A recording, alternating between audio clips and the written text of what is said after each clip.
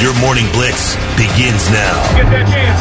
Go play for a national championship. We're going to swing as hard as we possibly can. 1, 2, 3. 1, 2, 3. On the Blitz. It's an ugly Monday Night Football game last night, if you were watching. You thought? Yeah. I mean, if I'm the Bills, there's nothing to be proud of there. You squeaked out a win, but... Yeah, they should have lost. Can't blame Aaron Rodgers, man. Kicker missing 2 field goals late in the game. Yep. He's a whiner, though. But I thought it was a good game. There was a lot of good defense played, and there was big plays made on offense. And came down to the end. It was a good game. He's just a whining head case. Who? Rodgers. Well, sometimes you have a right. There's some bad calls or non-calls. A couple there, but, Rodgers bothers me. And not because of what you're going to say. I wasn't going to say anything. I know, but what you were thinking. For a guy who spent years talking about how he didn't like and didn't want to become Brett Favre, boy, you sure have followed that path from every aspect. Yeah, that was his mentor. But it's funny. All the things like the teacher. All the things you called out Favre for, didn't like about Favre. Hi, pot, meet kettle. Man, we gotta try to not get fired today. Okay. Well, we don't have Kelly here to keep us in line. Well, I know. Yeah, she's out for a couple of days. Poor Kelly. We should get a cardboard stand-in of Kelly and just sit her over there. I have audio drops of her. We could just use with those. Just that, are you kidding me scowl? That way we would know. So we just look in that direction if there's anything questionable ever said. Oh, man. Kelly. Let's go to the Kelly cutout. Yeah, I didn't think so. Okay. She'll be back Thursday. Just in time to tear you apart at Think Fast. I do need a win. She found a game to beat yet, didn't she? I'm Aaron Rodgers. I need a couple of calls. A couple of brutal calls that weren't fair. Oh, hey, speaking of football, we're talking about college football here, not the game. If you're not a fan of the game, this is interesting because all the stuff came out about Garth Brooks. Yes. He's got these charges, and he seems really upset, like he's ready to countersue and all that. But regardless, in Tennessee, when they would get to the fourth quarter of a game at Tennessee, they would in the stadium they would always play. That's been a tradition for I don't know how long. I don't even know how long. I went to school there for a year. And was it then? Yep. It was going on then? Yep. Okay, so it's been going on for a minute. And so now they've pulled that. And they have switched it to Morgan Wallen, who's another big country artist, and he's also a big Volunteers fan. And they've switched it to his song called The Way I Talk, which right here is where he mentions the Volunteers. It gets slower after 3 or 4 cold beers. It gets louder when I'm cheering on the Volunteers.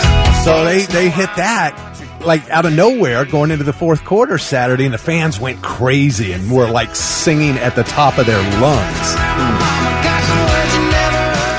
And now the school says it's not because of Garth's accusations. They said this has been in the work for months. If I was a rival school, I'd play some of Morgan Wallen's racial slurs.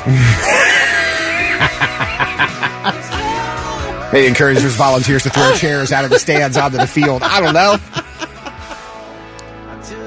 Again, one guy accused of sexual assault, the other guy accused of physical assault. Come on. So Garth's from Oklahoma. Right. And Morgan's from Tennessee. He's a huge Vols fan, and he name drops the team. And fans went crazy when they started playing that. But I just thought that was interesting that they're saying it had nothing to do with Garth being, accused. You know what? Morgan Wallen's a great example of your guy can do something, but if he's your guy, you're willing to look past it. Well, that's most people. You know what I mean? Yeah. Because everybody hated Morgan Wallen and then went, oh, wait, all his people are still buying his records. We should put him back out there. Right. And they did. And he's quite successful. Right? It's one of those things. It's like the same way with politicians. It's like, that guy's terrible, that guy's terrible. What about your guy? Well, so what? That guy's terrible. Exactly. It's kind of the same thing. That's crazy how that works. Oh, man. But that is America. Yep.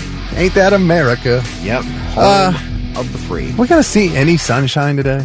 No. No, still no. No, but it's going to get nicer as the week goes on, in case you were wondering. Overcast today, scattered light rain. It's been that this morning. Then tonight, we're getting a little bit of cold, and then tomorrow, partly cloudy, and then the sun comes back after that. So make it through a cloudy... Make it through a cloudy taco/Hawk Tuesday. Oh, nobody to yell at you. Nobody yell at me. Yeah. I feel like we don't even have a Kelly cardboard cutout, but I could feel the scowl. I didn't feel anything. Nothing. No problem. For whatever reason. All right. Morning Blitz trivia. All right, so there was a big Game of Thrones auction, and they raked in over $21 million, and the most expensive item went for $1.5 million. What do you think it was? Do you know what that item was? Be the first one to text in the correct answer at 99700. If you're right, you will get a gift card to Waterbeds and Stuff and Beds and Stuff Superstores for $25. Don't! What was are you it going to... Theon's Pride and Joy? That came in a box? It was just no, it's just some summer sausage. Oh, I'm not a savage. Not a savage over here. All right. What item went for $1.5 million? Tell us at 99700. Be first, get the gift card. If I could go back in time, Square Hammer would be my football name. It's Ghost on the Morning Blitz. Square Hammer busting through the line. Probably not. It sounded cooler in my head than it did when I vocalized it. It's the Morning Blitz. Yeah. 622 with Thick Rick, and I'm Lewis. Kelly Quinn is off for a couple days. She's having some things. She's got things going on. She's got stuff going on that doesn't require us being around. By the way, ever since you mentioned the Empire Strips Back, it's in my damn feed all the time. Never heard of it before till yesterday. Now I can't stop seeing it. Of course, that's how things work now. Yeah. They're watching you. They are. Always. They are. They're always watching all of us. I know. It's Morning Blitz trivia this morning. All right, the question was, there was a big Game of Thrones auction, a lot of memorabilia. They took in over $21 million. The most expensive item went for $1.5 million. What was the item? I figured even if you didn't know about the auction, it was probably an easy guess. Although it is not the original Iron Throne, which is the answer. It's a replica. They still paid $1.5 million for a replica of it. I don't understand that. I mean, $1.5 million. Don't you want the one that was on the set? Probably. Unless Drogon really melted it down. No, I don't think about that. Wonder what Theon's severed penis would have went for. Replica of that. I don't know. We never saw it. But we knew. We knew because he got kicked in the junk. He won a fight because he didn't have one. Wasn't that the greatest thing ever? Because the dude kept kicking him in the junk, and he was like, I know. Nothing there, dude. By the way, that show might have had more dudes without proper equipment than any show ever in the history. Well, I mean, the whole army. Daenerys' whole army were eunuchs. Yep. And then there was the eunuch who constantly talked about watching his get thrown into the fire. Right. which I don't know what would be worse. The pain of losing it or then watching it someone throw it into the fire after you've lost it. Like, I always want to say talk about things they did back then. And I'm like, back then? When is then? This is not a real place. It's not a time. I don't even know what you call it. It's another, I don't know. It's another universe or whatever, you know? It's not a time. It's supposed to be like old times, but yeah. You know, there were no dragons in real old times. There was not. So, but it was a replica of the throne, and it was molded from the original screen-used throne, and somebody was willing to pay $1.5 million for it. Jon Snow's Longclaw sword. One of them, I guess there was more than one, but one of them went for $400,000. Wow. I mean, if I had the money, I'm that big of a fan. Well, they make if I was rich. They make what they call the hero sword, which is the one that you up close you can see that's the real. Then they have the one that's the like a fighting replica that swings. It's a hard rubber version. Yeah. Used in the action scenes. It went for $106,000. And then Jaime Lannister's black leather armor went for $275,000. Wow. And I don't know what all is included in it. It just says Arya Stark's boy ensemble. I guess when he cut all her hair off and made her look like a boy and dressed her like a boy, that outfit went for $150,000. Wow. So, Doug said he literally just started watching Game of Thrones. Great first 7 seasons, dude. 7 seasons of fantastic TV. The 8th is just absolute dumpster fire trash. don't listen to him, Doug. See, Doug, here's the thing. Here we go. Here's your benefit. Your benefit is if you stream it all at once, Yes. it's great. If Yes. you watched it in order like everybody else did, you'll hate it. Right. And that's what everybody says. Can you tell we've had this argument 13 It's not an times? argument. It's the truth. Everybody who watched it, 1 week at a time, year after year, says what you said, and I understand that. And everybody who binge watched it like me says they were fine with the end. I binge watched it a second time. The 8th season is still trash. You already knew what was going to happen. Stop. I'm not going to argue about it with you because there's nothing to argue about. Kelly's not here. We can argue about Game of Thrones. But I mean, it doesn't matter. There's nothing to argue about. Kelly is having eye procedure done, Clay. That's why she's not in today. Damn it. What? I lost my mic condom. Better. Wonder what that replica would go for. Can we sell it? All right. Well, Ethan Rodeback from Utica was the first one to text in the correct answer, so he's got $25 to waterbeds and stuff. It's the Morning Blitz. And now it's time for I've Got Something. Let's see if these dummies have anything worthwhile for us. All right, 6:36. It's Dick Rick, and Lewis. Kelly is out today. She'll be back on Thursday. And we're one dummy short. We are one dummy short today. I guess I'll go first. All right. Second most trending costume this Halloween season is Ray Gun, who is the breakdancer from Australia from the Summer Olympics.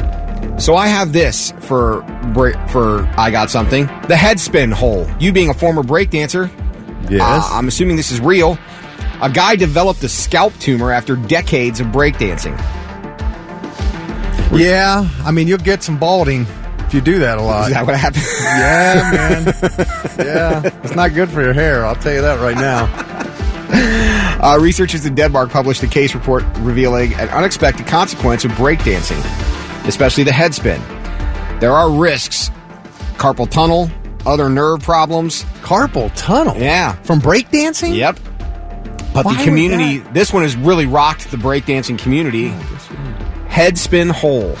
It's an adverse injury that can affect the scalp. The condition begins with hair loss, what you said, but can develop into a significant bump on the top of your head.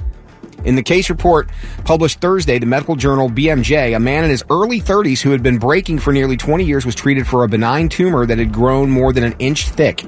The condition, sometimes referred to as the breakdance bulge, I would have thought a breakdance bulge was something completely different. It's thought to be caused by repeated friction between the scalp and the floor during head spins, compounded by the pressure exerted doing the move. All right. I did from time to time spin on my head, but it was not a thing I did a lot because it was hard and I wasn't great at it. Like some guys you see can just keep going, and it's like, yeah, so I don't think I will have that problem. Well, this guy's happy. He reported discomfort and soreness, and he said he avoided public outings for a long time, but after surgeons removed the growth, he was relieved. It's great to be able to go out in public without a cap or a hat. Many people tell me they don't notice the bump anymore and that my head looks completely normal. There you go. So, yeah. So he's fine. He's fine. Okay, well, good. Yeah, I don't have any kind of bumps up there. Yeah, no, I just didn't do it that much. It's hard, man. Spin on your head is not easy. You were more of a tail spinner? Knee spin. Oh. Get the knee spin. Yeah, best knee spin in Columbus, I'll tell you. Kind of not joking. Anyway. I didn't think you were. All right, I got something. Ohio marijuana sales. We became legal recreationally this year. We did. And we started selling the first week of August, recreational marijuana. And the Buckeye States, from that first week of August to the first week of October, $100 million in non-medicinal sales. This is just recreational sales. That doesn't include medicinal sales. They've done $100 million in 2 months. I'm like, yeah, that's why it's legal.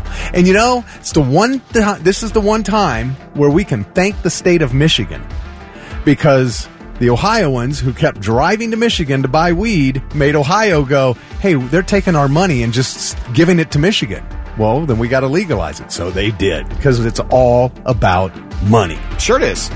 So thank you, Michigan, for that. I appreciate that. Well, but I mean, Ohio was late to the gambling table, to the gambling party. And for years, everybody went out of state to Indiana or wherever to go gamble. Yeah, to go gamble. And then all of a sudden, Ohio was like, we sure are losing a lot of money. Of course, man. Once the money starts leaving your state for other states who are allowing it, you have to make the change. We should get that in here. Let's open a casino or 30 of them. I believe that's a whole thing going on now. I think New York and New Jersey are dealing with the same kind of thing. So they're going to end up. Well, the argument for years was, if you gamble, it's just going to bring all the criminals in. No, it brings all the senior citizens out. Go look through at a casino. You know who's there all day long? Old people. One foot on a grave, the other on a hand on a slot machine lever, and the other on a banana peel. It's not all old people. All right. But they have more time. They have more time available, more time for fun to go out and do things. So that's what it is. But so here's the deal with these cold temperatures in my plants. I was going to take them in. I don't do anything until I research things, but I always end up coming back to Blitz Nation because I see so many different things online. We're going to get down into the 30s for the next couple of nights. Right. And that's not great for your plants because of frost. And I have read don't take them indoors and outdoors because the extreme change in temperature is not good for them. To go from cold to warm and back to cold. Plus, they have to be kept in the dark. From sundown to sunup, it needs to stay pitch black or they'll return to they'll try to go back to a vegetative stage. Anyway, so I guess I don't want to do that. But a lot of people are covering their plants because the whole point is as long as the moisture can't settle onto the buds and then freeze, you're okay. So they'll just cover them with plastic or sheets or something so that the moisture won't settle on them. And I just wondered if anybody in Blitz Nation could tell me, does that work? Is that okay? Does Heather get upset when you grab your sleeping bag every night to go downstairs and sleep next to your plants? No, she gets the whole bed to herself. I'm just wondering. I just wondered if anybody had any advice on that as far as these cold nights, because it's not, I don't want to pull it yet because it's not quite where I want it. The trichomes are milky, but I haven't got any amber color in them yet. Well, it's good that you went to Blitz Nation for your Mexican haze. I'm going to Blitz Nation for the 7 or 8 people, including Doug, James, and Eric, who have all texted in to say, no, we all binge watching the last season of Game of Thrones is still trash. You guys don't know what you're talking about. We do. Spare Tooth on the Morning Blitz. Thick Rick, Kelly Quinn, not in today. She'll be back on Thursday. I'm Lewis. Don't forget, Ronnie Hunter gave you the Sonic Temple song of the day yesterday at 4:20. We will play that back later this morning. Hopefully you know what it is and you're listening. It could be your way into Sonic Temple 2025. I can always count on Blitz Nation. They didn't let you down, did they? Oh, my gosh. Now, somebody said leave them out. You don't need to cover them. But then if they get moisture on them and then they freeze and then they thaw and then they can get bud rot, and that was my big concern, and everybody's texting in. Jason said I cover mine with trash bag when it gets cold outside. Doug said put a sheet on your plant. Just make sure it doesn't look like a KKK hood. That's going back to the candle. The candle? Body Works, the candle. Let's see. Where'd it go? Oh, I lost the other one. It was a good one. Who said they covered theirs with sheets as well. So that's, Brian. Brian said I always use sheets and have never had a problem. So, yeah. Somebody said they can stand down to 18 degrees. Wow. I don't know, man. Carl said cover them with a sheet for the night, but the colder temp should prompt them to finish ripening, which I've heard that too. A lot of people say wait till after the first frost to pull them, and somebody said the trichomes are milky, you're good, but everybody said wait till some of those trichomes, because they get milky but they're still white. When they start turning that amber color and you get at least 10% of them amber, then that's the best time to pull them. So but that's good to know. I can keep them outside and cover them, and that'll do the job. So I will do that for sure. I have a bunch of black sheets, or I could use trash bags, either one. Maybe I'll use both. Yeah, I mean, you'll get good advice. I've learned pretty quickly how well versed in weed farming Blitz Nation truly is. Oh, man. And I think that some of them, it's just a hunch, Lewis, but I think some of them were growing it actually before it was legal. Just sounds maybe, possibly, right? Yeah. I mean, it looks like there's had, for such a short span of legality involved, seems like years of field work have been done prior to. I mean, either that or some of them became like professionals, really good at it really quick. Is there like a secret weed overnight 24-hour crash course you can take on the dark web for when it becomes legal in your state? There has to be. Matt says they sell frost blankets at home improvement stores. Frost blankets. That's interesting. Okay, so the person said don't even worry, said they didn't cover theirs last year and had no problem. I don't know, man. I'm going to cover them just to be safe. It can't hurt, obviously, right? So right. I'm going to go ahead and cover them. I know I'm just days away. I can't take more than I got to believe by the end of this week because the other plant's already drying. I've already pulled it and it's drying. So this one, they were both came at the same time. This one's just taking a little longer, but it's bigger. It's got some gigantic buds on it. I won't be able to smoke it all in 5 years, man. I'm not even kidding. So I'm going to be giving out some Christmas maybe presents. You need to try harder. Instead of shots of Jaeger at Sonic next year, I'm giving out joints. There'll probably be people okay with that. I have no doubt. Here for the joint, man. Where's my free sample? Mexican haze, bro. All right, let's talk about Elon Musk and his autonomous future that has arrived. Dude, did you not see this yesterday? This was crazy. The stuff he's got. So you're putting Elon Musk and crazy in the same sentence. Oh. Well, I think you got to be a little crazy. You're kind of like a mad scientist, right? Wouldn't you say? Yeah. So, I mean, he's a different dude. But he offered up some things at this event he did, where he's presenting these new items. The first one was his driverless cybercab, which Kelly talked about the other day. Elon rode it to the event, and people at the event were able to actually test it out. He said the autonomous future is here. And he says the cabs will be available just before 2027, and they will sell for under $30,000. So if you wanted to buy one of these autonomous cab company, you want to put together an autonomous cab company, you're going to pay less than $30,000 a car, which I thought was crazy. I thought they'd be much more expensive than that. And then there's the Robovan, as he calls it. I thought it was Robovan, but he says Robovan. And this is a 20-person massive driverless vehicle. This was a surprise at the event. Here he is talking about it. So this can carry up to 20 people, and it can also transport goods. So you can configure it for goods transport within a city or transport of up to 20 people at a time. So this is going to... the Robovan is what's going to solve for high density. So if you want to take a sports team somewhere, or you're looking to really get the cost of travel down to, 5-10 cents a mile, then you can use the Robovan. Okay, so if you're a parent, and it's your daughter's volleyball team, and they've got a game across town at the other schools, at the other school, and the Robovan's picking up all the girls at their homes. You okay with that? No. No? Not okay with it? Until, again, I'm a bad example at this because I only kind of pseudo-parented, and, well, that clearly didn't go very well. So...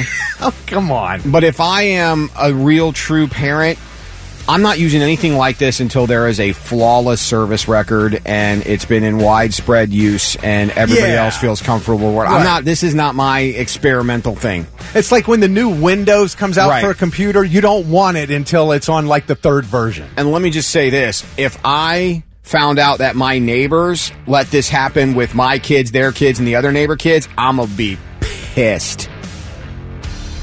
Oh, so like your kid got on one with because the other neighbors' parents told them to do it. Yeah, there will be a reckoning that would happen. I gotta believe, like if schools get these things and they're using them, your parent will have to sign a permission form for that. I gotta believe you have to do that. And if I were to find out liability purposes, if I were to find out that, you know how a lot of parents like trade duties where one will pick up one week from practice, then the next will pick up another. Yeah. If I find out the neighbor kid's parents sent the Robovan to pick up my kids from practice, again, I'm gonna be pissed. All right, well, now let's talk about the Optimus robot. This is your personal assistant robots. They were in attendance. They were serving drinks. They were interacting with guests. Watching it. Did you ever see Westworld? Yeah. Yeah, looked like a scene right out of Westworld. And here he is, Elon, that is, talking about Optimus Robot. But fundamentally, at scale, the Optimus robot, you should be able to buy an Optimus robot for, I think, probably $20,000 to $30,000. Wow. No, wait. So, and what can it do? It'll basically do anything you want. So it can be a teacher, babysit your kids. It can walk your dog, mow your lawn, get the groceries, just be your friend, serve drinks. No. Whatever you can think of. No. It will do. Yes. And yeah, it's going to be awesome. No, it's not. Yeah, it is. And I think this will be the biggest product ever of any kind. Okay, let's let lazy rich people that have the money to spend $20,000 on a personal assistant robot do that. But no, I've seen iRobot, when they flip the switch and they all turn red and they take over, you lazy effers are all in for it. All right. I won't, because I won't have one. I'll be Will Smith out there on the front line. Not happening. Hey, speaking of iRobot, Elon Musk and Skynet, get on your SpaceX when it crashes. Alex Proyas, the director of iRobot, weighed in, posted on X, "Hey, Elon, can I have my designs back? Because the Optimus robot does look very much like iRobot." Yeah. But you know what? All of those robots that I see look alike. They all have that same look, movement, everything. Yeah, no, I've seen this movie too many times. I'm not being a part of it. Not being a part of it. Like Doug said. And watch, it'll rip off your wiener and make you a eunuch if you're not careful. Exactly! Robotic Game of Thrones. It's not a savage. Yeah. It's just summer sausage. Told you. Till the switch flips from blue to red. And now, I'm listening. The 3 things you need to know before you go. Well, we could get our first real freeze of the season tonight. The National Weather Service has issued a freeze warning from 2 a.m. to 9 a.m. tomorrow. Forecasters warning homeowners to protect their tender plants. Yes. And in-ground sprinkler systems. Look for Thick Rick to have his military sleeping bag out, sleeping next to his Mexican haze all night long. I got a big umbrella over top of it right now because it's supposed to rain this morning, and it's a patio umbrella. It's not like one you carry. And I was going to hang black sheets all the way around that and put a space heater in there. And my wife's like, "And you're going to go to bed with the space heater running outdoors in the cold?" And I'm like, "Yeah, that's probably not a good idea." Probably not. But I'm still going to cover them. Of course you are. Why wouldn't you? Well, the current vice president and Democratic nod for the presidential candidate Kamala Harris is going to sit down with Joe Rogan. Supposedly it's in the works. Harris campaign officials met with Rogan's team this week about a possible appearance on the podcast, but nothing has been confirmed. Rogan's show is the most popular podcast in the U.S. Harris could use the Rogan interview to build support among male voters, as several polls indicate former President Trump is leading in that demographic. According to Spotify, the Joe Rogan Experience had a 14.5 million followers as of last March. Trump has indicated Monday he plans to go on Rogan's podcast before Election Day. So both of them on the Rogan podcast. That could be interesting. She is doing Fox News. She's also doing Fox News, which is a bold move. Yeah, Brett Baer, Thursday at 6 p.m. I was kind of shocked to hear she was going to sit down with Brett. Yep, it's a little bit of a step out of bounds for her, so we'll see how that all plays out. She's a world-class liar. All right, Donald, calm down. No big winner in last night's Powerball drawing, which is good because I forgot to play, so that makes sense. The top prize for tomorrow night will swell to $408 million. The cash opt-in is a measly $196 million. I mean, I don't know how you can even make ends meet on that. Probably shouldn't play. They're going to keep almost half of it. I mean, I'll tell you what. You don't play. I'll play to save you the embarrassment of losing. That way, you know. Yeah, I keep saying I'm not doing it anymore because I'm never going to win. And I always think I could be the one. When it gets up high, I'm like, what if I'm the one? Yeah, I don't know if I just want 196. I mean, I'll just spend most of my time looking at the over 200 million I didn't get to claim. It's just really fair. It's horrible. Anyway, those are your 3 things. Falling in reverse on the morning blitz, 7 after 7 on a Tuesday morning. Kelly Quinn's out. It's Dick, Rick, and Lewis. Thank you for waking up with us. Cold, chilly this morning. And it's going to be even colder tonight, but we will see mostly scattered, cloudy, overcastness all day today. 53 is the high, so you might need a hoodie today. I feel like being a Karen this morning. Yeah? Dude, we're on the road earlier in the morning than everybody else. You know what's starting to drive me crazy because it's becoming a common thing? Can't imagine. When you sit at the light and you're at the arrow and you're not moving because you're on your phone. Oh. And it drives me insane. You just honk. I do. And then they get mad at you. Okay, you're right. It's my fault that you were on your phone impeding the progress of traffic. So you're right. I'm a Richard. Because you were Richarding around on your phone when you should have been driving. My bad. Yeah. Supposed to. I apologize. Supposed to accept that. I should buy you a coffee for your incompetence. And my inconvenience. You're right. 100%. All right, well, at least you weren't sitting by this lady on Frontier Airlines. Yeah, another day, another passenger meltdown. This time, a customer claimed she was the president after the pilot refused to turn the plane around so she could get her forgotten phone. The whole freak out was caught on camera during the lead up to a flight from San Diego to Las Vegas and shared on TikTok Sunday.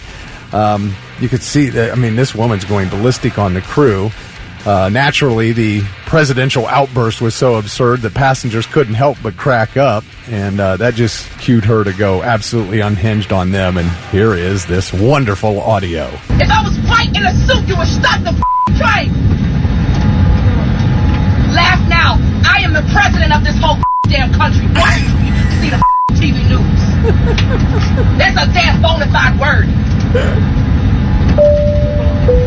Yes, I need to get off this plane, and I'm going to tell you straight up, don't you ever come against nobody because of their skin color again. You had enough time. I've seen Frontier do illegal stuff several times. I've been riding for the last 8 years. Don't tell me. You had enough time to stop that. Tell the pilot to not go. You just released him from the bank. I saw it out the window. I know it within my heart. We called him, and as soon as the plane reached him, already started to push his back radius. That's a lie from the pit of hell. Where you get it from? I am an affirmed sovereign ruler here in the government. 7 continents I own. 7 countries. Keep laughing. Watch your ass be right on the boat. We shipping people out just for a nice group of expedition. What comes around goes around. This time now. Keep laughing. Watch what happens. You'll be expired just like your battery on your watch. Oh, I love it. 7 continents I own. 7 continents I own. That's a lie from the pit of hell. That's a lie from the pit of hell. Damn right. I want that. Oh, my gosh. To use that. Oh, yeah. Oh. I am the president of this whole damn country. Right. You know, it is quite a world we live in. Oh, my gosh, man. Seriously. What'd she want him to do? Stop the plane and turn it around? I don't know, and it looks like they didn't even make her get off. And I don't know what race didn't have anything to do with it. She was demanding they turn the plane around. It had nothing to do with race. I don't know why she took it there. But that's true, because you can't really, I mean, once the plane is in motion, you can't really just turn it around. You have to have a really good reason for that to happen. I mean, they weren't in air, but they were on the runway ready to go. And she's expecting them to go back so she can get her phone. And, yeah, we don't know if she stayed on the flight, got kicked off, if it was delayed or anything. I mean, you know, being without your phone, you do run the risk of some real catastrophe happening. That's a lie from the pit of hell. The pit of hell, Lewis. It's from the pit of hell. Oh, this is true. Well, you know, people are just something else these days.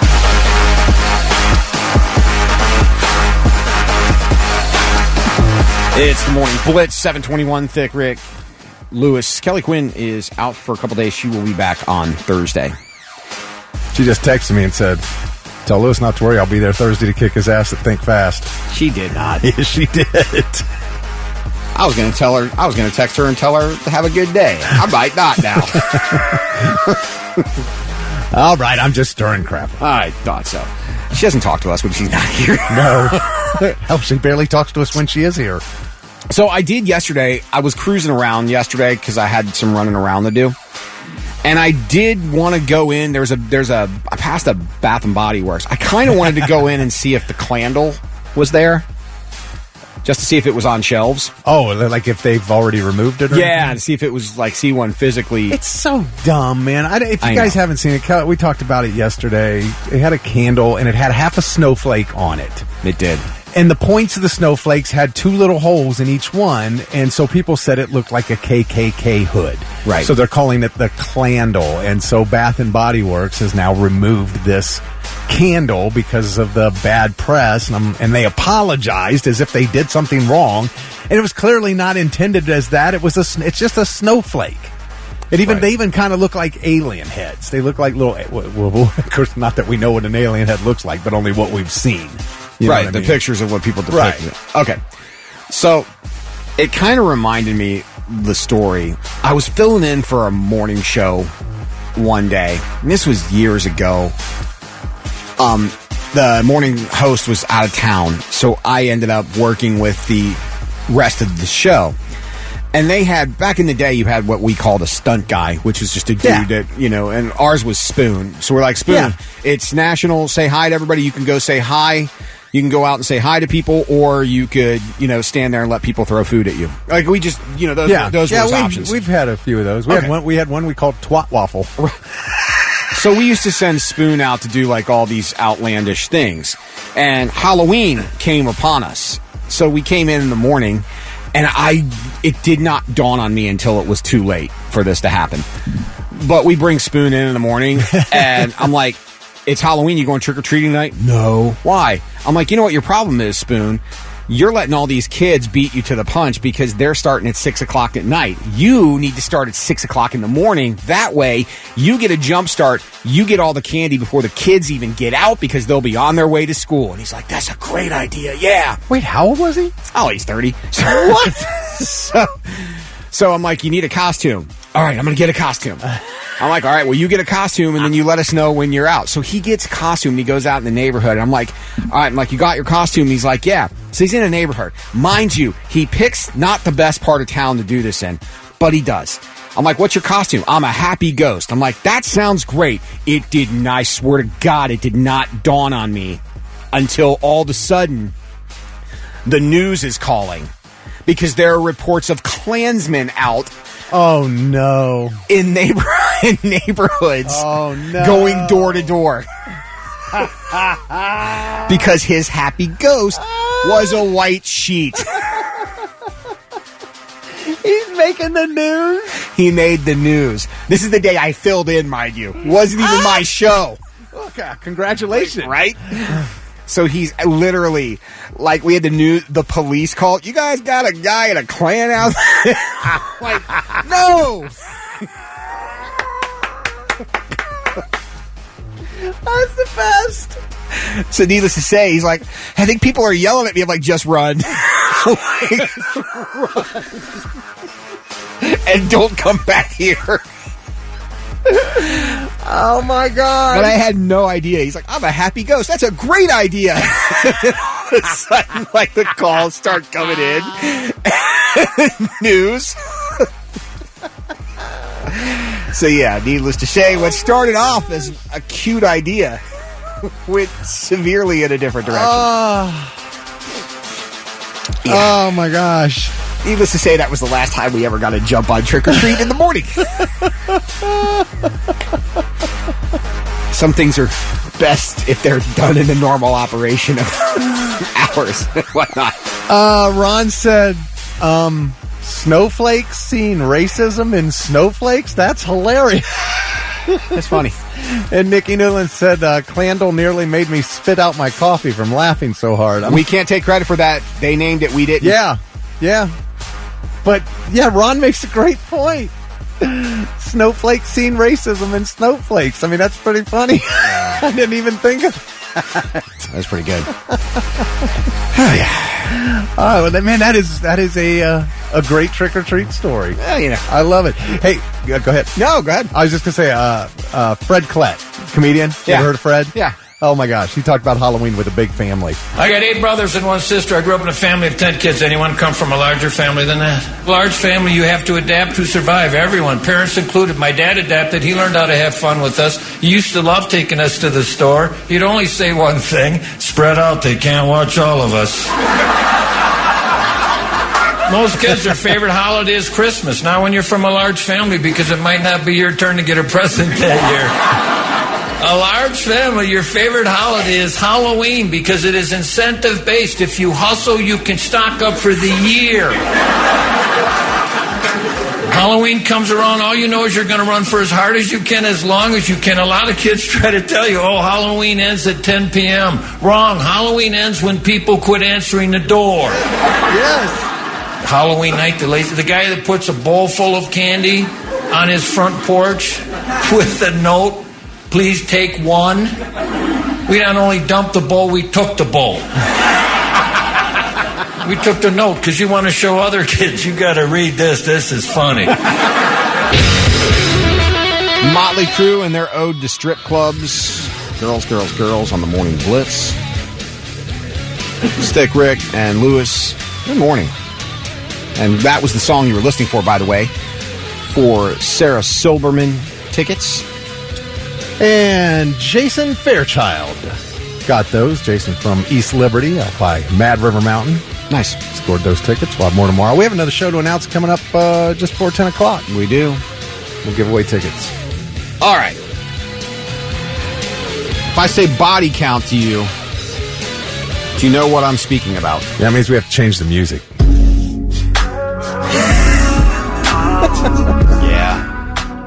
Yeah, kind of do. So your body count is something you want to be honest about. Is it? Do you? I mean, it's different how this works. I mean, if you've killed some people, you really should tell your partner about it. No, I'm kidding. Your body count is one of those things where I feel like this is where the double standards really fit it. You know, it really come to life. Yeah. Because I'm going to say this completely hypothetically. A guy's body count could be like 30. I'm just using that number. Mm-hmm. If you're sitting down with your significant other and you guys and the body count discussion comes up and she goes, I'd really like to know what your body, and you say 30. She's going to go like, okay. Even if the response from her is a single digit, it's too high. She's going to be like, 3, counting you. And you're going to, and the dude will be like, 3, huh? You're like 35, 3. Man. Well, I guess that's how you were raised. All right. You know what the general rule is, right? Like, whatever a guy says minus 15 is you can divide it by 3. Whatever the girl says, you multiply it times 3. Oh, okay. The body count. Now, I do believe a guy has a different answer for his girl than he does for his buddies. For sure. You know. What about you? 72? Yeah, right. So when he tells his friends, I think that's the number you divide by 3. But right. When he tells his girlfriend, that you probably need to multiply him by 3 as well. You know, because to his friends, like you said, it's 30. Right. To his girlfriend, it's 3. You know what I mean? Right. So, do you know what the average number is? The true average number? What do you think it is? 10. 14. Okay. 14. 26% of sexually active adults in relationships have not admitted the real body count to their partner. Dustin said, my wife and I have been completely honest with each other about body counts, and all signs point to we are pretty much both whores. But I guess practice makes perfect. Yeah, well, that's true. But I appreciate their honesty with each other. You know, I mean, I'm just saying, guys look at that differently. They really do. As far as what I'm saying about the number is true. Like a girl could say 3, and the guy would say, "Oh, well, that's been that." Yeah, he'd call his friend. 3 people, dude. You believe that? 3. Yeah, when you talk about the double standard, I remember like in high school, right? If a girl was with a lot of guys, well, she was a hoe. But if a guy was with it, I know, right? It's like, what is that? So I understood. I completely understood why that bothered so many girls. Right. Get it. A survey of 2,000 Americans also found that the average respondent had been intimate, as I said, with 14 people. However, not all of these experiences have been pleasant. 28% say it's been at least a month since they've had good sex. Not sex, but good sex. And there is a big difference. There's a very big difference. Open and honest communication about sexual needs is essential for a thriving relationship, said one sex expert.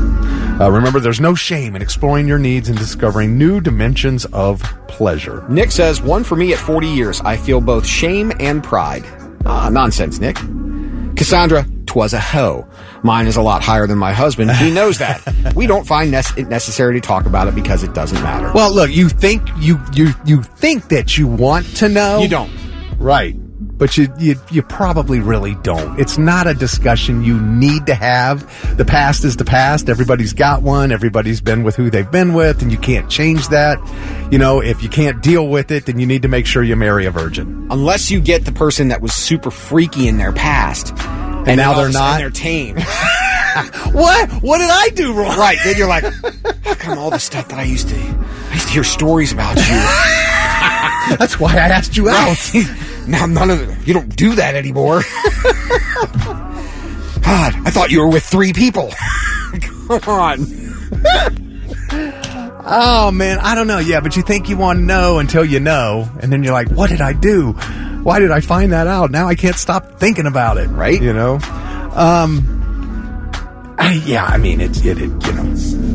a thing. It's definitely a thing. 1 in 5 people are embarrassed by their body count number. But 20% of people are embarrassed because they're hoes. Yeah, but sometimes you're embarrassed because you set a goal and you just didn't reach it. Well, 20% wish their number was higher. 25% wish their number was lower. I imagine those are the same people that are embarrassed by their count. There is a good chance you'll never be asked. 62% of people said they don't want to know how many people their partner has been with. And that's, I don't want to know. I don't need to know. I read the Wilt Chamberlain book. It changed my life, gave me goals, something to strive for. Oh, my gosh. I feel like I still have time. Especially now. Nothing but time. All right, now this is so weird to me. There is a girl who says that here was her statement. She said she used to lie when her doctor would ask her body count. And I'm like, the doctor knows. The doctor asks?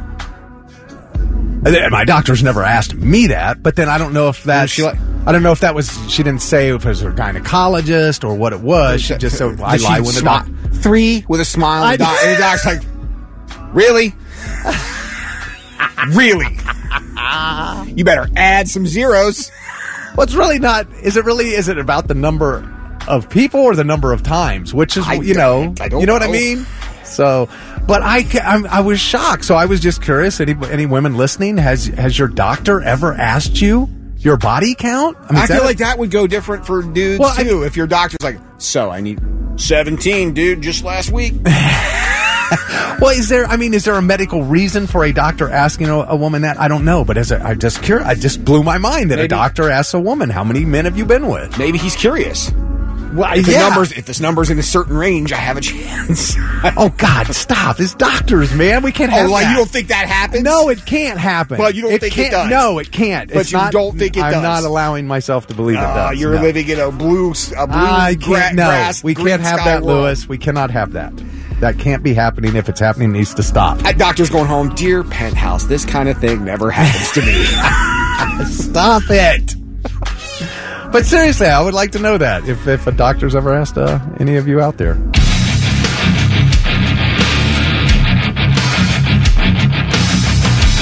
Godsmack on the Morning Blitz, 748. Vic, Rick, and Lewis. Kelly Quinn out today. She will be back on Thursday. So it's a hot Tuesday where we're discussing body counts. Wait. Oh, you gotta give him that.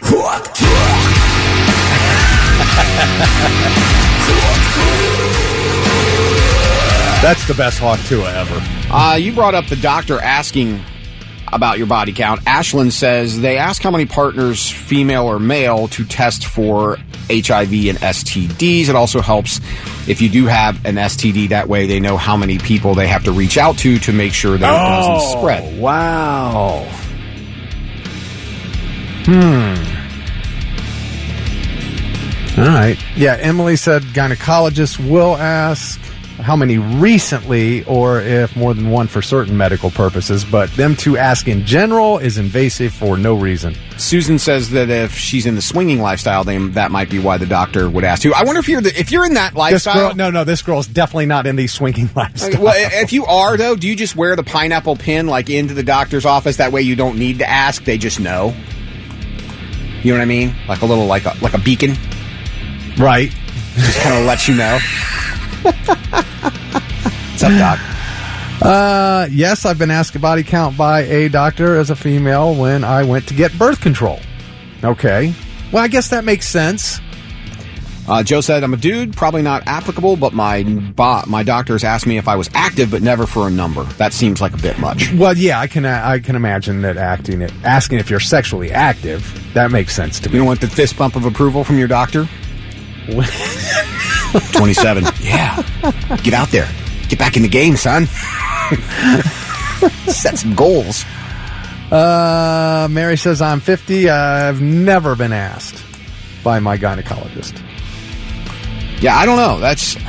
Now, I remember dating a girl.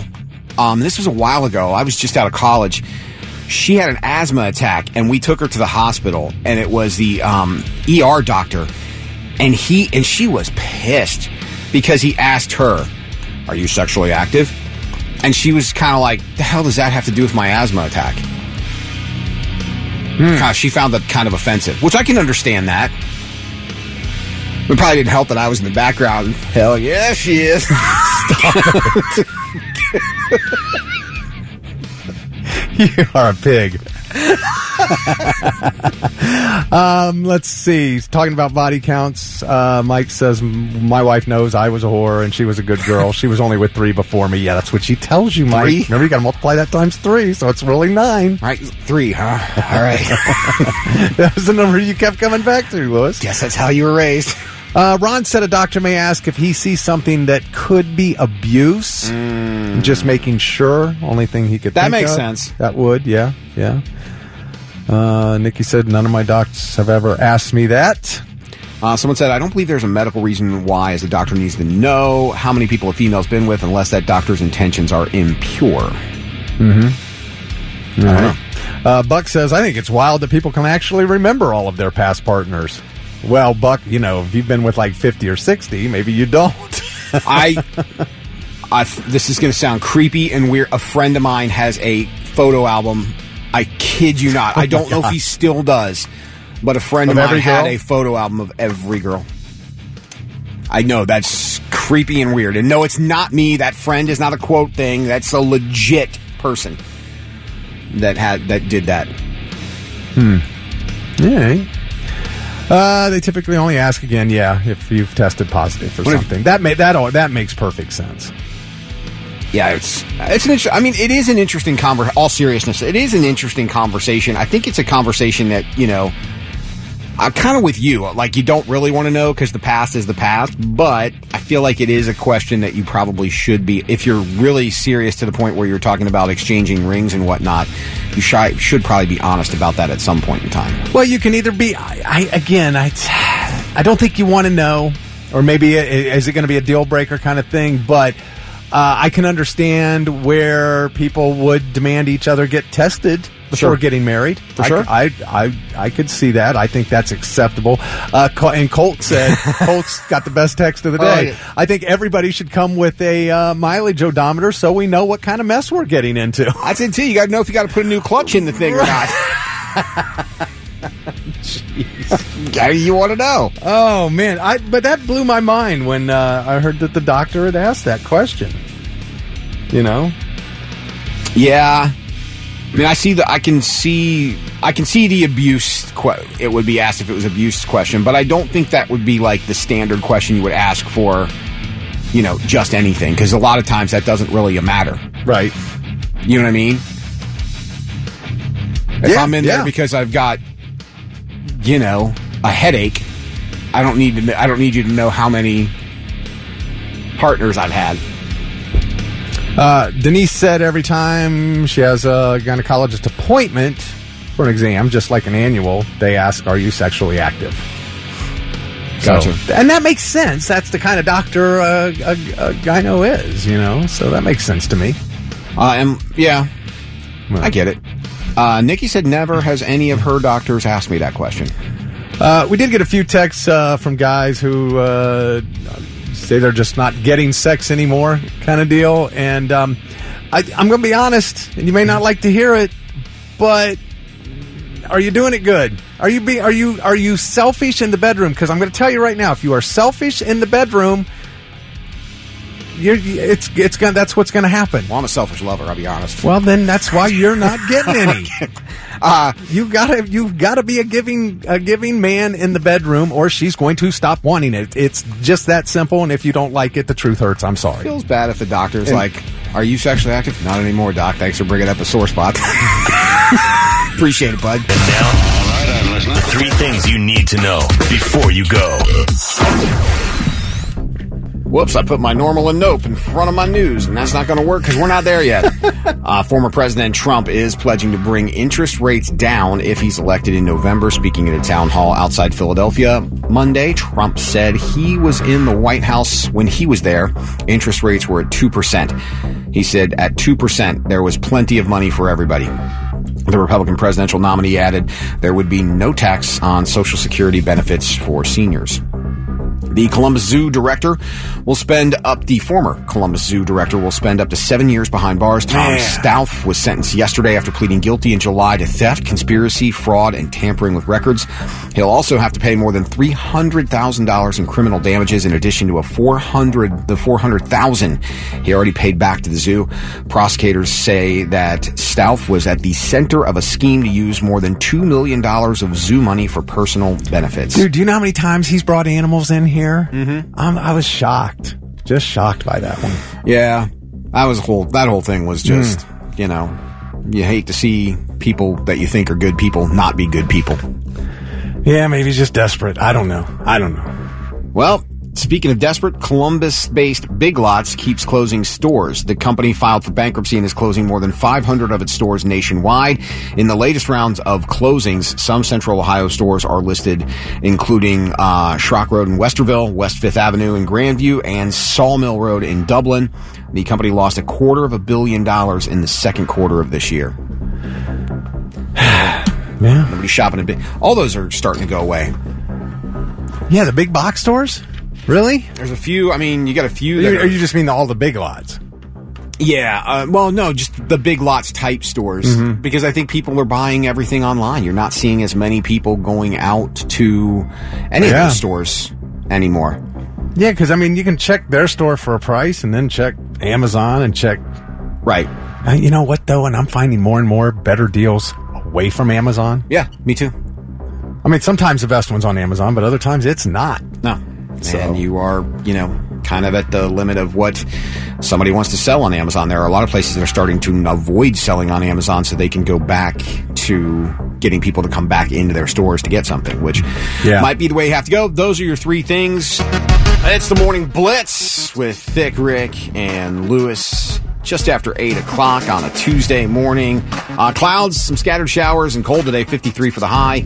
Drops down tonight, and then we start to see the sun coming back in the next couple of days, and it'll warm up a little bit. So it looks like a gorgeous weekend. Yeah, it does. So there's that. That's always good. Yeah. Kelly's out for a couple of days. She's back on Thursday. So my Cowboys kind of suck this year. But you didn't think that was going to be the case. Well, I didn't think they were going to win a Super Bowl either. I'm not delusional. They lost a few key players, and they've lost a lot to injury. Some of the best players on the team are out hurt, half their defense. 6 out of 11 starters out hurt. And they haven't been able to run the ball for about 3 years now, I think. It's been about 3 years since they've been able to run the ball at all. So they're very one-dimensional on offense. And it all showed. You know, they got, 47-9? They got beat by Detroit on Sunday. Yeah. But here was the thing. Dallas always plays on Thanksgiving. They're always the afternoon game. It's the most watched regular season game of the year every year in the NFL. Right. And they always have a halftime show. You know, they have some artist perform a mini concert at halftime. And so during this game at halftime, when they're down, I think they were down like 34-6 at the half. And all of a sudden, somebody was at the stadium to announce the halftime show for Thanksgiving, and she appeared on the big screen. Lainey Wilson here, training to be an honorary Dallas Cowboys cheerleader for the Salvation Army's Red Kettle Kickoff halftime show. Tune in to watch me and a special guest this Thanksgiving on Fox. We're going to kick off the giving season right. Why are you yelling? Well, why is she yelling at me? I feel bad for her. Well, she didn't do anything. Right. But, yeah, fans were like, what? They're looking at a 34-6 football game. They don't give a damn about Thanksgiving right now. No, and I think for her it was like an exciting thing because she's chosen to be, Sure. Yeah, last year was Dolly Parton. Right. But, so some of the reactions that came flying in. Can she run the ball or stop the run? Because that's what we need. Another one said, if the special guest can't call offensive plays, I don't want to hear it. Another one, are y'all trolling us right now? I'm like, and I felt every one of these. No one cares. This team sucks. And you guys are currently losing 34-6. Read the effing room. Yeah. So I feel bad. This happens too. Like, I feel bad for like the Bengals when the Bengals are having a bad game and their social media posts something. Like, they'll have one good play and a loss. Look at the way Jamar Chase caught that. I'm like, dude, when you posted that, this is what was going to happen. Because then the people, they still lost 37-7, so a lot of good that did. It's just, but that was a good one. Read the room. It's like, it's just you should have done it before the game started. Yeah. Oh, for sure. Then you have nothing to worry about. You get everybody's excited and it's all great. And then when they start losing, that's totally done and over with. Yeah, but somebody looked at that schedule that didn't really realize how good the Detroit Lions actually were last year. They didn't? They took us to the wire at home last year. That's what I'm saying. But someone looked at that schedule and went, Lions, that'll be a stat builder game. That'll be a perfect halftime to announce the Thanksgiving show. I don't know why they thought that. Boy, I did feel bad for Hutchinson. Yeah. Man, bad broken leg. Bad broken leg. Horrible. He's out for, this season, depending on how long is it goes. he? They don't know. They did surgery. They said he's definitely lost for the season. He's out. Oh, he is? Because they said there was no timeline on his return. They did the surgery right after the injury, and he's in Dallas for a while, but by the time he rehabs and everything else, we'll see. Yeah, the Lions defense is going to miss him. For sure. If they can score like that, though, it won't matter. You know what I mean? This is true. So you'll, if you are a Cowboys fan, and I know Rick is, on our Facebook wall, there might be something that you want to purchase just in case, you're taking your lady out for Sweetest Day. This might be the perfect fragrance to set the proper mood. Yeah, okay. Dak didn't give up 49 points to the Lions. I just wanted to say that. You can check out that on our Facebook wall. It's the Morning Blitz. It's time for another edition of Normal or No. I didn't have to cough until we went on the air, and then all of a sudden, I could feel it. It's 8:23 thick, and Lewis Kelly Quinn is out. She'll be back on Thursday. Since I went first earlier, I'll let you go first this time around. All right, I did want to mention our local ghost resident celebrity, Neal Parks, is in studio with us, and we're going to talk to him about his new book and some haunts, some stuff around Ohio. Let's give him all of my time. Well, I'm kidding.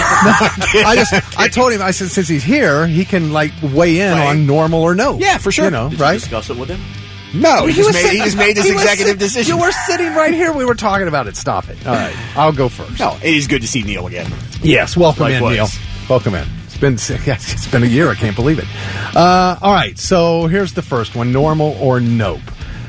Putting socks on before pants. Now, I have done this my entire life. I will put on my socks before I put on my pants. But I've noticed my wife, here and there, where she's got her pants on and then she's putting socks on. And I don't think that's wrong, but then I'm wondering, am I weird? Only in the morning for me. Only in the morning what? Well, you sleep with your socks on. So wait, are you wearing the same socks to work that you slept in? Yeah, why wouldn't I?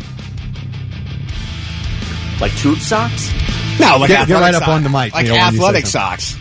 Any socks. I mean, to me, it's easier if I have my socks on already before I put my pants on. Then they just slide over, and I don't have to pull them up under my pants. If I get out of the shower, I will put my pants on first, and then I will put my socks on. But if I go to bed at night, like I sleep in socks. So I have the socks that I slept in.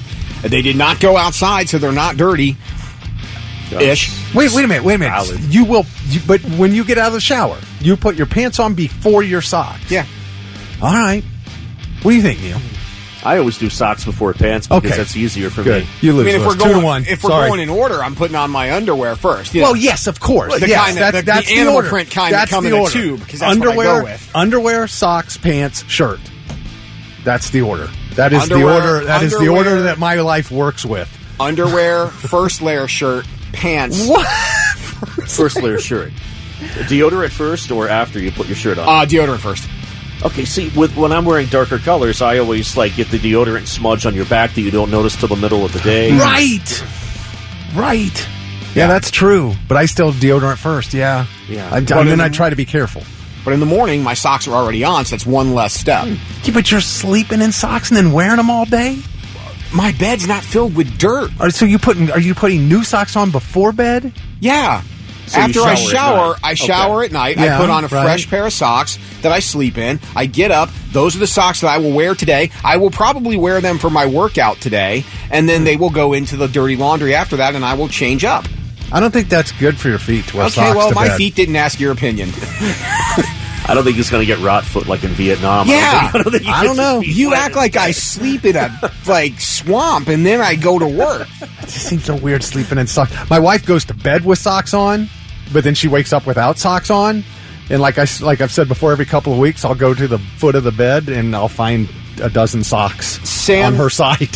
Sam said beds are notorious for that. Yeah. Sam said, what kind of psychopath sleeps with socks on? I do, Sam. Yes, he because does. One, my feet get cold first, so I got to have warm feet. And when the dogs do what they do, sometimes the blankets don't cooperate with the way you would want them to. And if I have to get up and fight someone, I got to have socks on. That's right. I remember you saying that. Right, traction. Yeah. I'm already sleeping naked. It's going to be a bit of a distraction, but I have to have a good grip. Too, so you can shock them when you grab them. Thank you. Mike said, Kelly's voice sure got awfully deep. Who's the third party? That is Neal Parks, our local ghost hunter, finder, author. He's our Halloween dude, man, our Kelly expert. Has a cold. We're gonna talk to him about ghosts and stuff coming up here in just a few. Robert from Mansfield said putting the socks on first helps the pants slide on easier. Plus, I'm like Lewis, I sleep with socks too. Thank you, Robert from Mansfield. All right, Christine said it depends on what pants. Jeans, socks go on before. Leggings, socks go on after. I guess because you pull the socks over the leggings. Yeah, girls are doing that now. All right. What about you when you put your cowboy boots on? Do you put the socks on first so you can pull your boots over your pants? All right, what do you got? Jeez. Let's see. Normal or no? Packing random things you might use to survive if your plane crashes on an island. So if you get stranded from a plane crash? Yeah. Every time. Me too. Really? Mm-hmm. Yeah. I never. Of course, I haven't been on planes much. One trip at Christmas that stranded me overnight. I spent Christmas Eve one night in the Denver airport. And ever since then, I have changed the way I have flown because I had checked my bag and I had nothing with me in my carry-on except for my laptop, and that was it. So I had nothing, and I was in that airport for 19 and a half hours. Okay, so you're talking about being stranded in an airport. But now I've been like, well, what if I get stranded anywhere? What if my plane has to land and I checked my bag, or I didn't have enough stuff in my bag? So even though I always have stuff in my checked bag, in my carry-on bag, I will have whatever essentials you can get in there for stuff. So. I'm not going to call that not normal. I've never done it, and now you got me thinking about it because, it's always better to be prepared. Completely. You always want to overpack. Yeah. I'd rather be more prepared than not prepared. Dr. Dennis just gave me a great idea that I should use a third sock just to, in case of a horror. Good call, Dr. Dennis. Thank you. Sock full of pennies. Absolutely. Yeah, a little footy. I didn't know. We're talking a tube sock. Mike Funk says he also sleeps in socks. Sean in Newark says, Lewis, I wear my hospital socks to bed. Good traction. Dude, I love hospital socks. I steal hospital socks every time I've had surgery, and I had a coworker of mine from Indy. She bought me hospital socks because she knows how much little grip on the bottom of them. You can run in those. You can. These things are awesome. The hospital is not good for much, but they are great for those socks. Robert from Mansfield's with both of us. He said putting the socks on first helps the pants slide on easier, but I'm like Lewis and sleep with my socks on. See? So he's with both of us. He was with me when I read that text earlier. Damn it.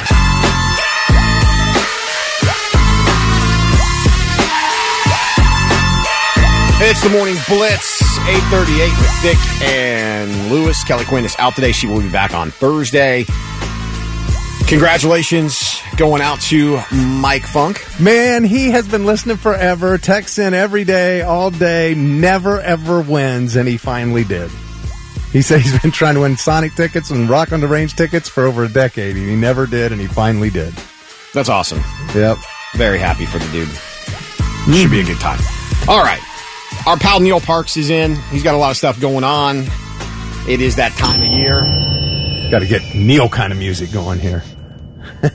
I was enjoying Murder Was the Case that they gave me, though. That's fun. Can't go wrong with Snoop. D-O-double-G. So, you have a new book? I do. A new book and actually a new comic book on top of that. The comic looks really cool, dude. You brought this in the first thing. It's the first thing you showed us. It looks legit. It's well done. Like, from cover to cover, I was flipping through the artwork. Looks good. Then I found out you did all the artwork. You even put little, old-style 50s ads in the middle of the comic. It's just really cool. It's a very well-done piece of art. The cover and the ads and the very first comic that's in it, those were done by Jared Depew, owner of Mill City Apparel, Mill City USA in Chillicothe. Nice. It was an idea that he and I came up with last year around March, maybe, to do a graphic novel based on a shirt that he created called Chillicothe. And that's great. The Chillicothe Creeper. Yeah. And we're like, you know what? This would be an insane idea to take stories I've written and do cartoons about them. Yeah, comics. Yeah. And he and I both have dabbled in that arena for years, so we combined our styles, and he made it happen. He has the equipment and the funding to do it. That we is made it cool, happen. Man. That is great. Chillicothe. I love it. That's really cool. Tales of suspense and horror. So how did you figure out, because we were talking off the air a little while ago, there are parts of Ohio, I mean, if you get away from the major Cincinnati, Dayton, Cleveland, Columbus, obviously, you get away from the major cities, there's a lot of, woods, farm area, old areas that haven't really kind of caught up as far as development goes. And there's a lot of creepy things in this state. How did you get into where you started discovering all this stuff? I grew up in one of the creepiest areas in southeast Ohio. It's a small community called Beaver, Ohio. I thought you were next door to Lewis. No, he was on the opposite. Funny, I was part of a community called Beaver, too.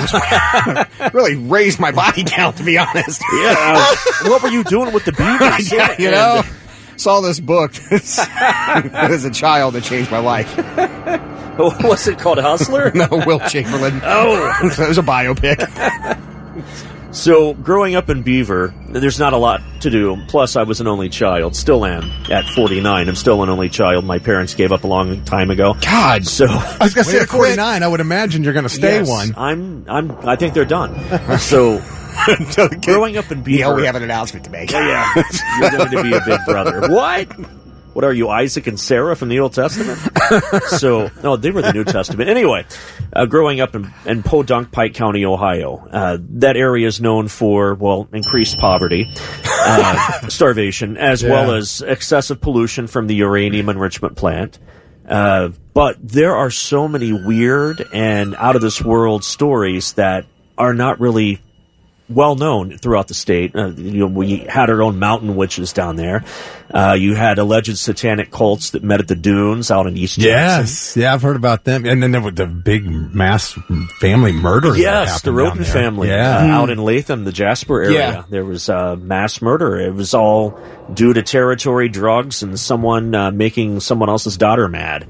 So there's a strong kinship factor in that region. And if you cross one, you cross them all. So especially Knockemstiff, where I've written about Knockemstiff in my book, Haunted Chillicothe, as well as my new book, Ghosts of Ross County, Ohio.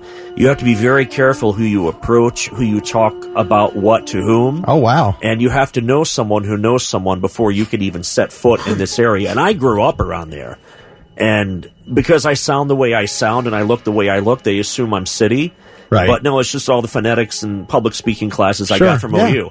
So I guess I used to have a bit of a Matthew McConaughey twang. I don't remember it, but everyone's like, oh, you used to talk like this sometimes. I don't remember that. So, well, I mean, it makes sense. Yeah. You know. So approaching the people that I grew up with, they're very skittish around me at first, and then they start sharing their stories when we share a common factor like a specific name or a person or a location or a family member, because in Pike County it's all strictly relative. Then they start to open up. Yeah, they start to open up.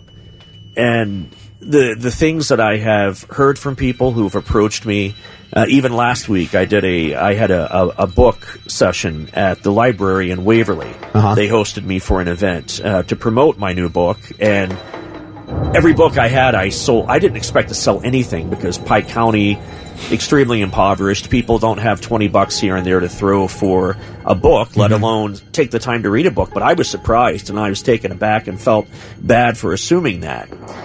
But sold every book I had, answered every question they had. They were extremely satisfied and happy. Cool. And they want more. Yeah, so awesome. when I announced to them that I'm writing a follow-up called Pike County, Ohio, you'd think I lifted the roof off the building.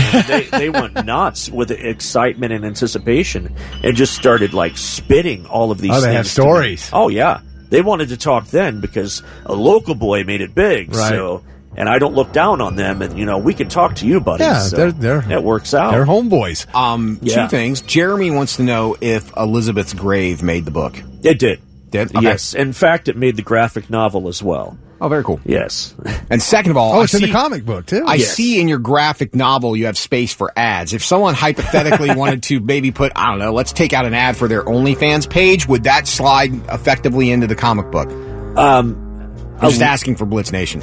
Sliding in how exactly? I mean, let's say you open up in the center and, oh, wow, there's an OnlyFans ad in the center. Yeah, that would be fine. I mean, as long as it's not like a centerfold and showing all the goods, because you want them to pay for that. More, yeah. Absolutely. You don't give it all for free. Maybe feet pics we would show. Yeah. Soft covered feet pics.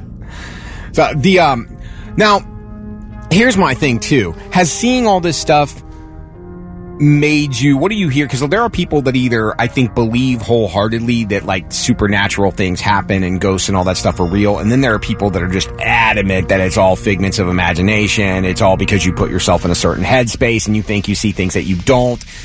What do you say to people that now that you've seen some of this stuff and you've been involved in some of this stuff, how do you convince people who are naysayers that there are stuff like this that is a real kind of thing and not just a headspace thing? There's 3 different types of people that I have encountered from that frame of mind. For example, though, I'm very grounded in my Christian faith, and I tie a lot of it into the science behind these encounters and the pseudoscience, the paranormal. And they're like, well, how can you do this and be a Christian? And I'm like, there's nothing more supernatural or paranormal than the birth, life, death, and resurrection of Jesus Christ. I mean, and we know damn well God didn't tell us everything. Well, yeah. How if you believe in God, then you kind of have to believe in spirits, angels, and especially since many scriptures warn about not talking to the dead or communing with the dead, and you're not really sure who you're going to commune with. Furthermore, and when you speak about it from a scientific perspective, we have only thoroughly explored a little over 5% of our own bodies of water on our planet. We know more about outer space than we do our own planet. And there are things popping up every day that are seen in massive bodies of water that we can't explain, that we've never seen. And we know that there's more and more that we have never encountered. And people telling stories about water monsters like Champ in Lake Champlain in Vermont and New York, or Nessie in Scotland. There's no doubt that those things truly exist, because you can't be everywhere every time at all points of the day for these things to have a massive amount of water to hide in, as far as underwater caves and whatnot. Furthermore, you get into the Bigfoot or other cryptid-type creatures that are hiding in the wilderness. As far as man goes, we've only thoroughly explored about 47% of the wilderness within our planet. So, sure, there's been a lot of aerial shots and helicopters and drones flying over locations, but as far as man setting foot and walking into these regions or these areas, they've not been thoroughly explored. Yet we think we know it all. So, Ohio State story for you. If I say the name Billy Milligan, do you know who that is? Billy Milligan. I believe that was one of the people who drowned. No. Okay. He's the Ohio State rapist from 1977. Billy Milligan. Oh, yeah. Okay. I can't say I do. I was in high school, and I will never forget this, because I forget where I was. It might have been one of those, like, youth conferences or whatever, and they had a survivor from the campus rapes that happened in the 70s, the late 70s. And she was talking on the stage, and she was telling her story, and I'm paraphrasing, and forgive me if I get this wrong, because I'm not trying to. But she was sitting down, and she said that when she had walked across the campus that night, she knew that that the rapist was a thing, because everybody was terrified at the time. And she said that she knew she had to get from, I think it was like one of the libraries or wherever, back to her dorm. And she kept hearing like someone was following her. And she said she didn't know what else to do, but she sat on a bench where there was a light, and she sat underneath the light, and she said she bowed her head and prayed. And Billy Milligan actually ran by her, stopped and looked, and kept going. And then a few minutes later, she heard the sirens or whatever, and as she was walking out where she saw towards the lights where they had caught him, she said, she's like, she's like, that's the guy that ran by me. And he's like, well, if you saw her sitting there by yourself, why didn't you do anything to her? And he goes, I wasn't going to touch her with that big guy standing next to her. That's her? That's her. I've heard that story 1,000 times. I had no idea that was about Billy Milligan. But she had said, like, the idea was that it was an angel that had came down and went, nah, dude, don't even think about it. I have heard that. Which is kind of wild. That is amazing. Yeah, that was here.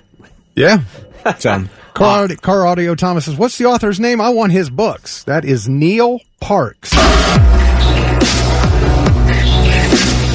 Corns on the Morning Blitz. It's 8:54 with Thick and Lewis. Kelly Quinn is out today, but Neal Parks joins us to talk about Schiller Coffee, his new book, and the other stuff that he's got going on. And now that's the comic, right? Schiller Coffee. Yeah.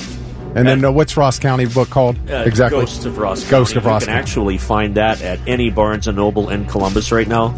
I mean, I've gone mainstream, it feels like, compared to that's the goal, right? Yeah. My other works were independently published, of course, but this one, Ghosts of Ross County, is from History Press and Arcadia Publishing. All right. Tristan texted in and said, is the Ouija board legit?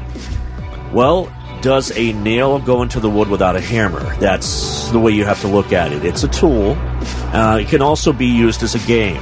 Now, when you drive a nail into the wood with a hammer, you can just tap it lightly. It goes in just a little. But if you really want to drive that nail, you got to hit it hard. Same with the Ouija board. What are your intentions? What do you plan for the outcome to be? I want to communicate with the other side. So what's the difference? It can happen. Okay. It is entirely possible depending on your intentions, your state of mind, and who you get on the other line. It's a party line. Okay. All right. Oh, okay. You got to look at it like that. Mm-hmm. All right. Let's just call up and chat with somebody. We don't know who we're going to get. My luck, I'd get like the Napoleon Dynamite of the party. Well, what's wrong with that? That'd be great, man. Gosh. He'll bring you a delicious bass. Why don't instead of go out, why don't you just stay here and practice your sweet dance moves? No. Germ toss. Oh, my gosh. Doug said his mom worked at Urbana University and swears she had a paranormal experience in the building there. Isn't Ohio University? Yes. That's what I thought. Yes, we have I'm still there. When I attended back in the early 2000s and late 90s, there was the former, I'll call it what it was, an insane asylum, which was used at one point as a tuberculosis clinic as well. And they moved in the 70s and 80s when it was deemed inhumane to do electroshock therapy and the things they were doing to people in mental institutions. They then started moving them into old folks' homes, which there are some residents that I've encountered in past dealings that were residents at one time at the Ridges. And they were not normal folk, unfortunately, with what the trauma was they experienced. Wow, man.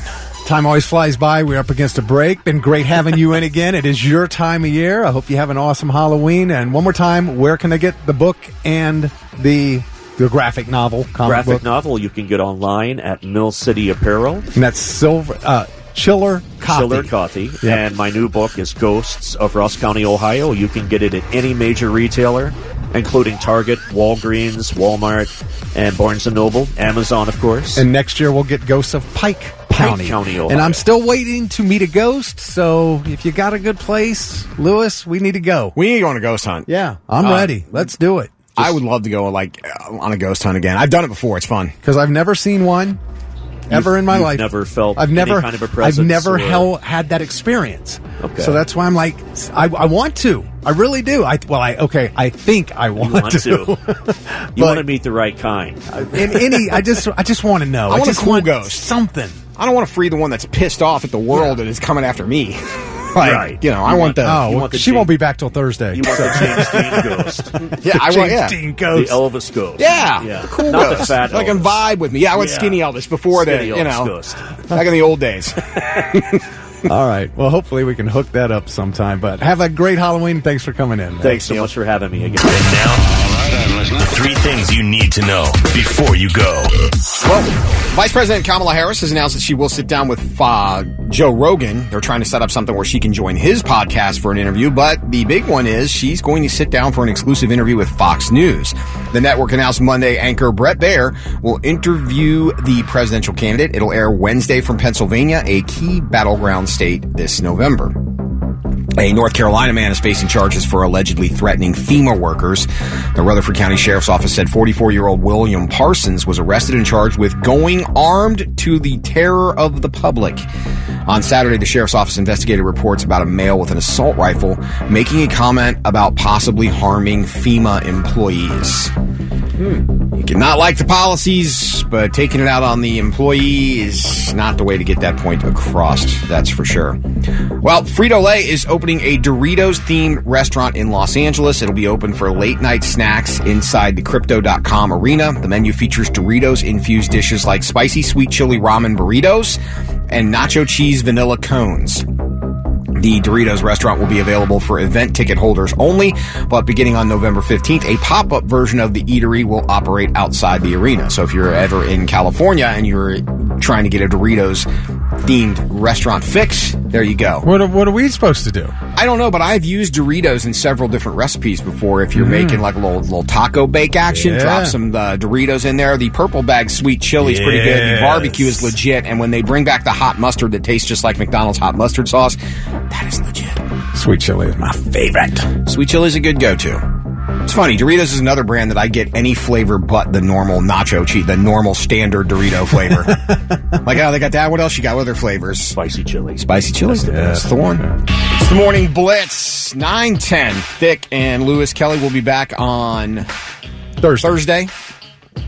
Don't forget, Ronnie at 4:20 today will have another Sonic Temple song. She'll tell you what it is. We'll play it back tomorrow morning, and you could be on your way to Sonic Temple in May of 2025.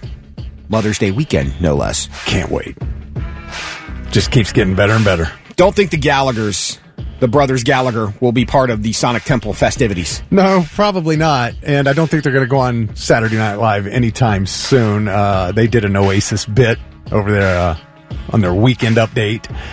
And 2 cast members portrayed, Liam and Noel. And Liam was not happy about it.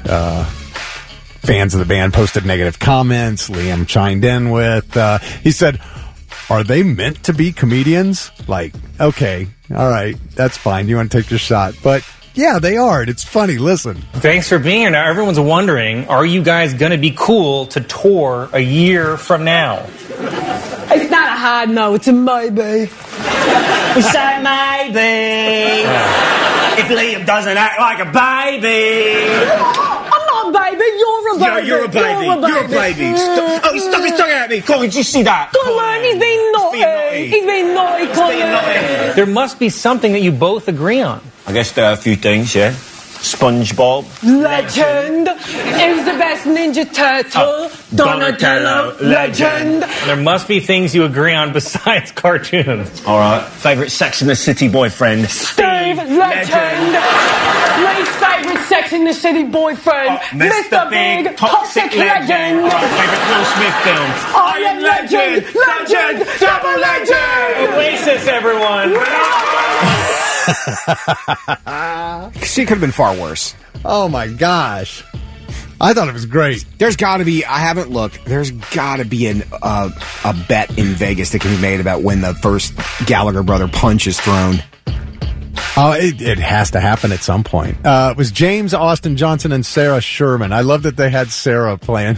Yeah, but what's-her-face played Rudy Giuliani forever. Right. Oh, that was good stuff. Or Kristen Wiig. So it happens from time to time, but you know, if the brothers Oasis just weren't fighting for 30 years, no one would get the vibe that they didn't get along. I mean, yeah. You kind of did that to yourself. But they did it in public all the time. So, but for Liam to get upset, seriously, dude, what do you expect?